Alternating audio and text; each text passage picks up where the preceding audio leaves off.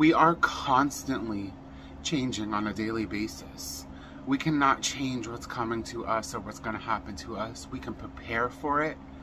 The only thing that can't be changed is what's already been done, and that's the past. I had created a tattoo, if you could see. The middle one is bigger because it goes mind, body, spirit, past, present, future, Father, Son, Holy Spirit. And the reason why the middle one is the biggest one is because that's the most important one. Our bodies are important. What we do to it is important. Being present is important.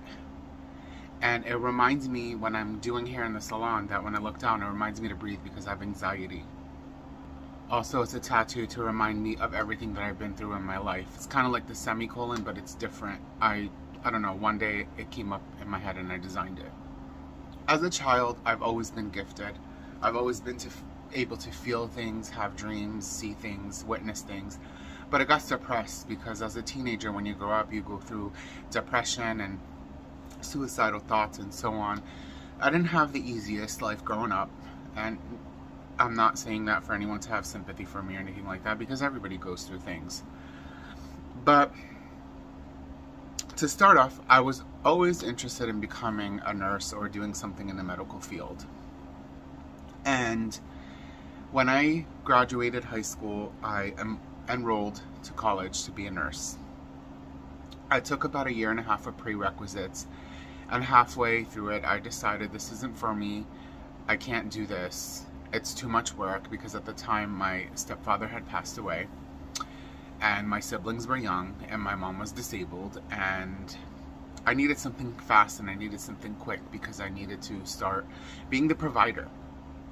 So one day I was in the living room. It was about 3 a.m. My mom was sleeping on the couch that night for some reason. And I broke down and I started praying and I started crying, and I was like, oh my God, what am I gonna do? This is hard, this is difficult. Because at the time I was working 3 days a week at a diner, and it was okay, but I'm like, I don't know what to do. So as I'm finishing my prayer and I'm crying, I hear music on the TV and it caught my interest. So I look up and I see models like walking down a runway, and their hair all beautiful, their makeup all done, and it was the music, the upbeat, the photography, everything about it made me like, I was like, oh, this feels like home. Because I've always had an interest for hair. I had horror stories like cutting my sister's hair and like stuff like that, but I was like, okay. I went on my phone, I typed in cosmetology schools near me, put up my information. The next day I get a call, and it was a local beauty school, and they said, would you like to come in for a walkthrough? I was like, alright. So this happened on a Wednesday into a Thursday. Thursday I went through the walkthrough. I had coerced my mom to go with me. In her head, she wanted me to be a nurse, but I was like, let's just go because, you know, I want to see what it's like. Because I was always interested in acting and modeling and beauty and photography and music videos and all kinds of stuff, runways, high fashion. So we went to the school, and she goes, okay, she walked me through. She goes, you know, the total of the school is $17,500. If you do apply, the only thing you need to pay out of pocket is $1,200 for your kit. I was like, okay. So at the time, I'm like, I don't have $1,200. So I'm like, okay, I'll think about it. We left. So I get home, and whatever, I just think about it. I wake up Friday. Now, mind you, I'm in college at this time. I get my student return check. It was $1,275. I was like, this is a sign, this is it. Like, I gotta do this. So I called the school, told them I got the check, whatever. She goes, okay, come on in. I went in, gave her the check. She tells me that she gave me the kit. She goes, it comes with all this stuff, blah, blah, blah, blah, blah.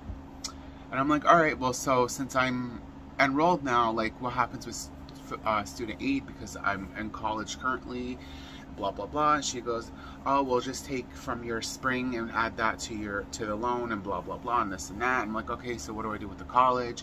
She goes, you just finish your college and you could do the school at the same time. I'm like, all right. So I'm like, when do I start? And she goes, well, today was the deadline, so class starts on Monday. I was like, what? She's like, yeah, it starts on Monday. And I'm like, okay.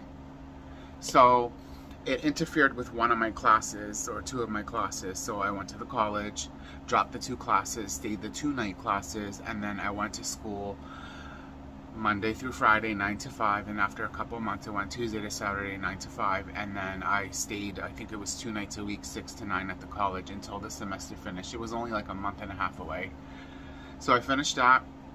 I graduated 9 months later.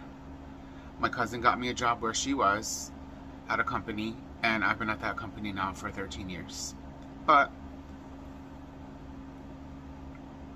what progressed my spirituality and the medical field and all that came along with it.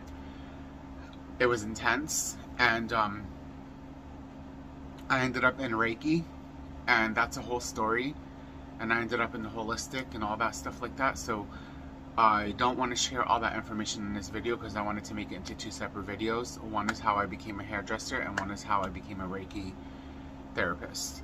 So please like, comment, subscribe this video, and stay tuned for the next video because that story is awesome.